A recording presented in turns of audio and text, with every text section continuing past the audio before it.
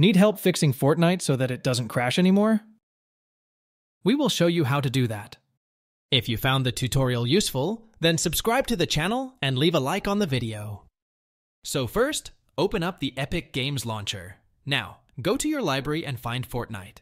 Click the 3 dots and select Manage. Now, verify your files. If that doesn't work, then search for Run and press Enter. Now, type in App Data and click OK. Go to Local, scroll down until you find Fortnite Game. Open that, then go to Saved, and then go to Config. Now, go to the Crash Report client and delete all of your Crash Report folders. Now, go back and go to the Windows client folder and delete your game user settings. Or alternatively, just drag and drop it to your desktop so that if this doesn't work, you can put your game settings back. Then try running the game.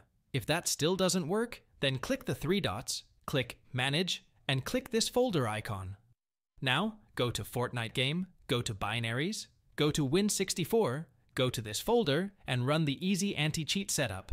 Then, select the latest game version and repair service, and click Finish. If that doesn't work, then try updating your GPU drivers and all of the drivers that you can update, and then restart your PC. Your Fortnite game should launch without any problems, and your Fortnite game should not crash anymore.